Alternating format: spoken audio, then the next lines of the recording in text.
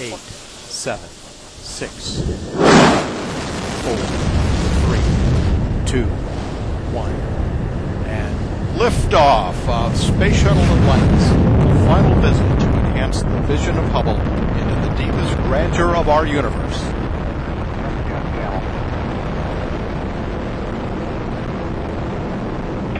Bypass across the board, Scooter, no action. Houston now controlling, Atlantis on its way.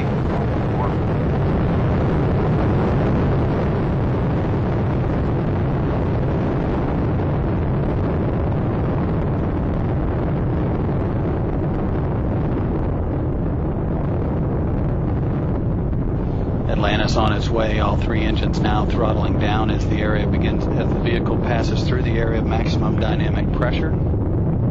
Atlantis, Houston, no action on the MPS H2 out P. Houston, we copy, no action. Atlantis, go at throttle up. Houston, Atlantis copies, go at throttle up. 7 miles in altitude.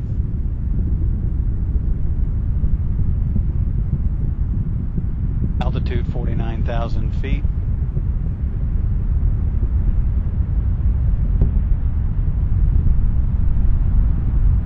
Flight control team discussing the minor transients that were seen at liftoff. All three engines are in good shape. The vehicle is headed downrange.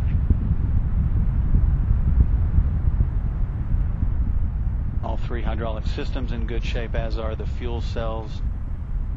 Atlantis is 18 miles and altitude, downrange 23 miles. Already traveling 2,500 miles per hour, approaching staging, the burnout of the twin solid rocket boosters, which have been burning fuel at a rate of about 11,000 pounds per second.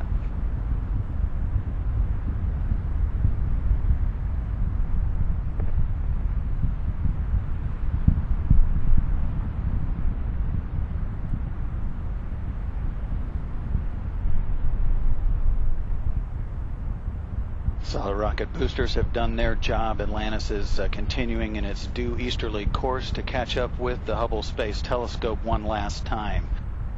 Altitude 35 miles, downrange from the Kennedy Space Center 51 miles, altitude 195,000 feet. Atlantis is traveling 3,300 miles per hour. Again, all three main engines are in good shape, as are the hydraulic systems, the auxiliary power units, and the fuel cells.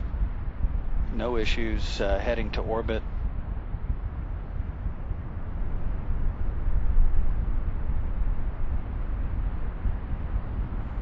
Atlantis, two-engine Maroon. Houston, Atlantis copies, two-engine Maroon. 3 minutes into the flight, Atlantis. H2 out P is a deucer only, and the ASA-1 is a power only. Copy, ASA-1 power only, and the H2 is deucer.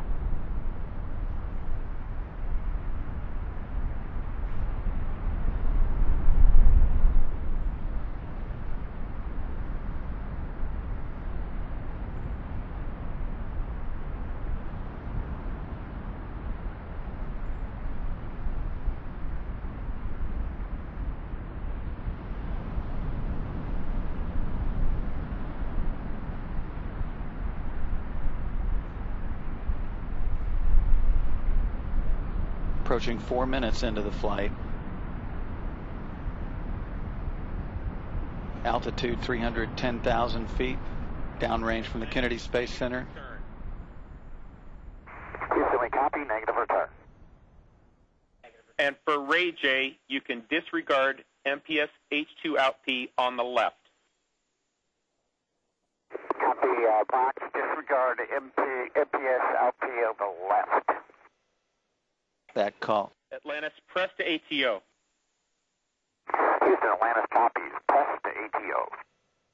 Those calls indicate that Atlantis can reach orbit on two engines should one fail. Again, all three are in good shape. The calls that you're hearing are related to a bad transducer only. The systems are in good shape.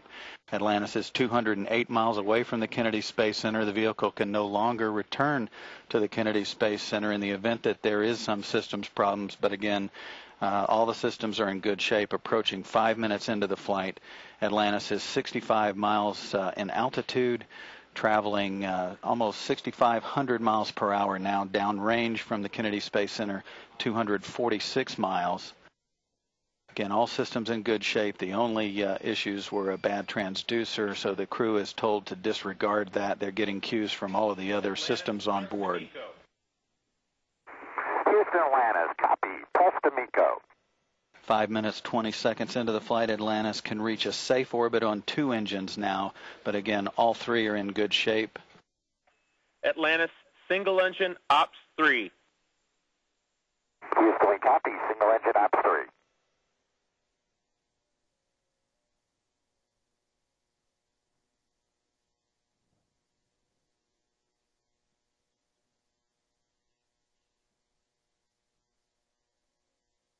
Atlantis, single engine, Banjul 104. Copy. Single engine, Banjul 104. That call indicating that Atlantis could reach Banjul in the Gambia, although that is not a transoceanic abort landing site. Atlantis, negative Marone, select Banjul. Houston, we copy. Negative Marone, selecting Banjul. Vehicle rolling to heads up now to get good communications through the tracking and data relay satellite system. 6 minutes, 25 seconds into the flight. Downrange from the launch site, 4,030 miles. Altitude, 353,000 feet, or about 67 miles. Press 109. Houston, we copy. Single engine, press 109. Your shutdown plan is nominal. You are go for the plus X and go for the pitch. Houston, we copy. Nominal shutdown. Go plus X. Go pitch.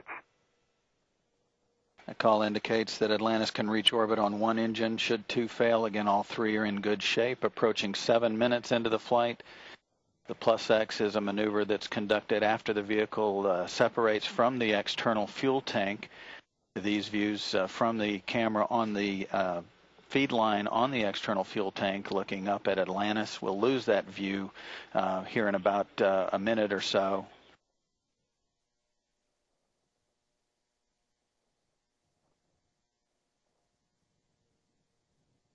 Atlantis, the deucer's going to toggle, no action.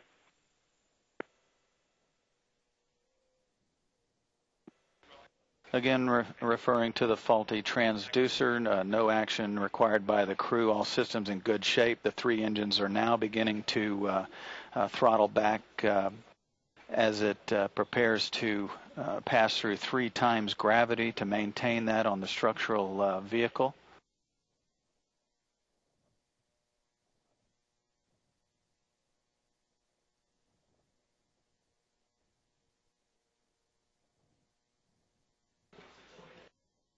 And Atlantis is just about to move out of range of the Merritt Island tracking station ground site. We expect to lose the view from the feed line camera as the vehicle approaches the point of main engine cutoff here in just a few seconds.